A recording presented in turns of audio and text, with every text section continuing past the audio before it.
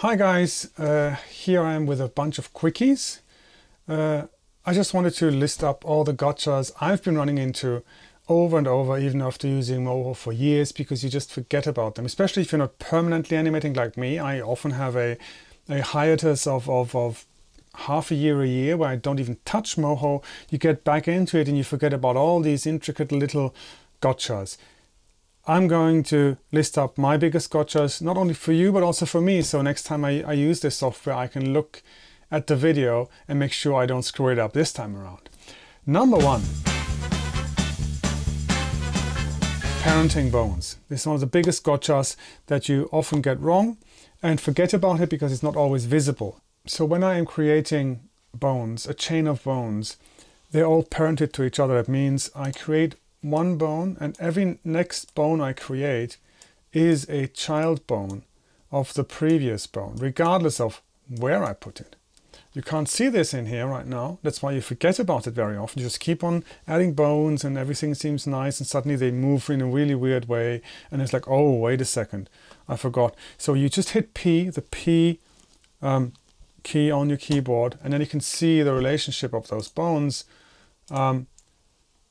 And you can see this one's a child of this one's a child of this. So it's all like that. So if you want to have, say, a main bone and attached to this several bones, you'd have to, with the keyboard, switch back and forth between I usually B and A. So B is to select bones and A is to add bones. So I'd select this bone, hit A, say add a bone, B, select this bone, A, add a bone, B, select this bone, A, add a bone, B, select this bone, A, add a bone. Now, if I hit P, you can see they're all parented to this main bone.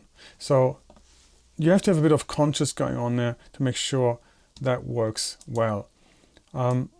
Because otherwise, you know, as you can see, when I, this is all the bone strings are a bit weird. But when I basically move this bone,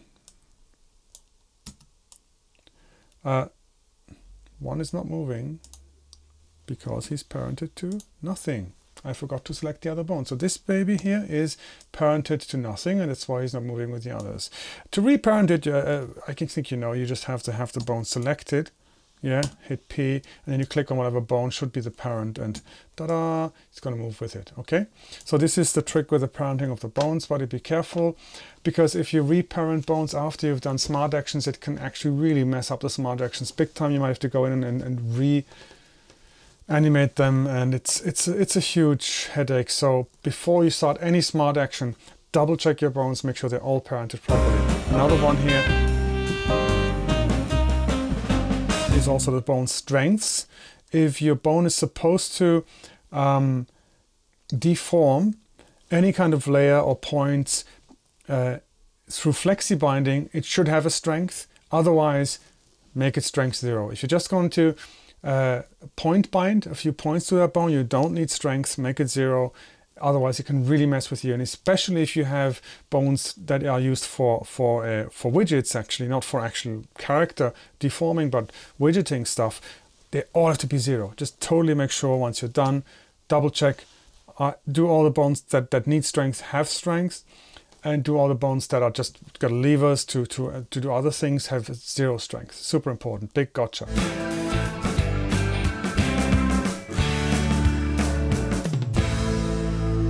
You need to look at the angle of these bones. Very often you intend to put a bone at a 0 angle somewhere here, and it actually is 360 degrees. And again, this can mess up things later afterwards.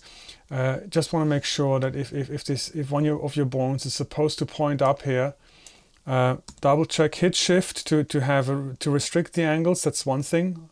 To make sure you don't have some 0.001 degree. That's another thing you want to avoid. So always make sure you hit shift when you turn the bones in, and first put them in place, and then make sure it is actually 0 degrees and not. Sometimes it's 360, you know, which is the same visually. You'd think what's the difference, right? 360. You want to put in 0. It's no difference visually, but it can really screw up things. Okay.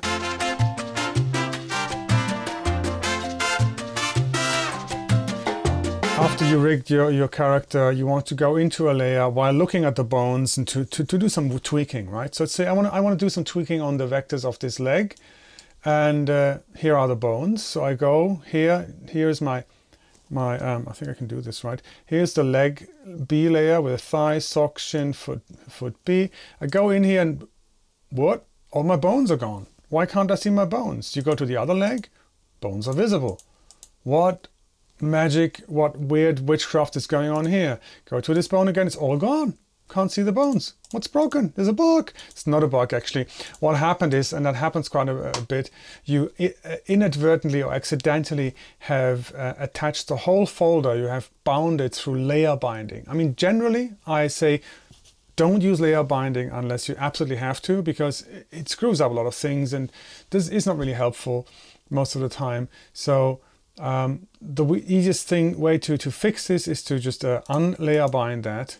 Then you can go in and you can see still the bones, and then bind every sub. You don't want to bind a folder anyway most of the time, unless it's a switch layer with a mouse. Maybe that one you can do layer binding. Otherwise, you rather go in and have all the layers in the subfolder flexi bound to whatever bone you want to bind it to. See, I'm layer binding again.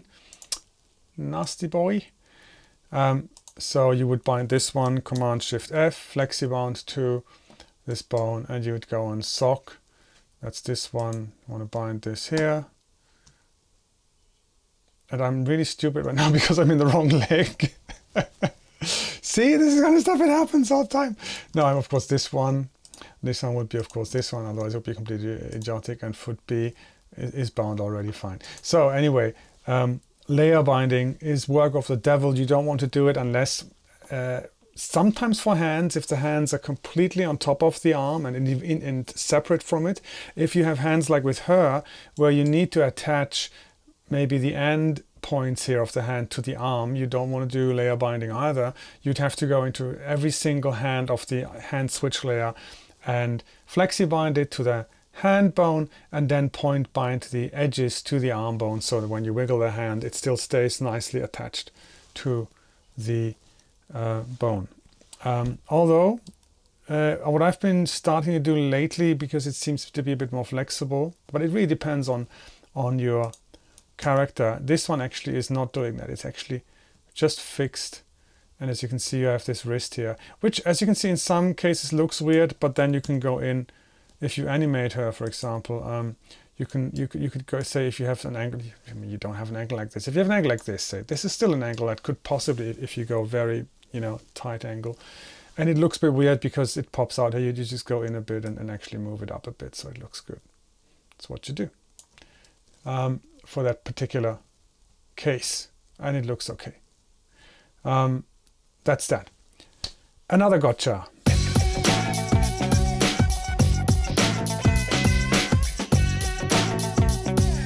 As I said, bone strength is another thing. Let's make the bone strength of this lower arm 0, okay? See, this is what happens basically. Somehow the bone strength is 0, and so all the leftover points that were flexi bound to this layer are now unbound entirely and stay in place, and things screw up big time, and you think, oh my god, what happened here? It's not as bad as you think it is. You just go back to the other layer, you go bone strength, you usually make it about as wide as the object. It just needs to cover the object it's supposed to deform, and then you can go back in it. Oh, everything works again. Fine, no problem. Generally, always double check on bone strength. You have your head turn here, okay? And what sometimes happens while you've been going back and forth, you fix to check your head turn, you might have touched another bone. I don't know. It doesn't have to be something big. It could be a small thing, something not really important or really big, and you never notice it because you've been looking up here, you've been looking up here and did your head turns, everything's fine, great. You go out of this thing, and lo and behold, next time you want to do see, this one has strength, should be strength 0 anyway. Hello. And next time you do your head turn, weird things happen. You're like, what's going on here? Or what the hell is this? And first thing you want to do, check in your animation, and you can see already all the bones that are affected by this smart action are actually highlighted in bold. So you see, oh, wait a second. There's like 1, 2, 3, 4 bones that are somehow influenced by this. So you want to highlight, you want to select this bone, and then you can see, I mean, in this red timeline here, this is all the movement, this bone. So just delete it, get rid of it. It's not supposed to be animated. This one, oh yeah, there's some action going on here. Delete this. The hand, delete it. The lower arm, delete it. And boom, now double check. Okay, no other bone is highlighted. We're good. You can go out of here, you can go back, do your head turn, and everything's fine. Great. And now the final error, which I have shown you time and time again. The best way to screw up your stuff is to do rigging on frame 1, which you very often forget that you're on frame 1, because that's one of the problems, probably is unavoidable. Some of the rigging that you do on frame 0, that's why you always should do your rigging and your point binding and bone whatever, bone strengthening. To test it, you often have to go to frame 1 to test whether it actually works. And then you forget to go back to frame 0 and you do the wildest rigging and stuff on frame 1, and it's all wasted and it's all a mess, and you have to do it again because it's really hard to get any of this stuff over into frame 0. So generally always make sure you're on frame 0 when you do any kind of rigging. Moho does this highlight thing here. You see the red frame, so when I'm on frame 1, the red frame is gone. And when I'm rigging, when I'm on frame 0, I'm on the red frame is here. But I don't know, maybe I've just gotten used to it.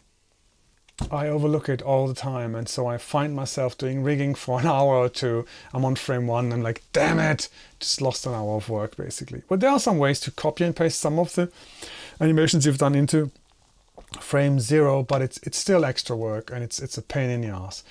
These are my main gotchas for Moho.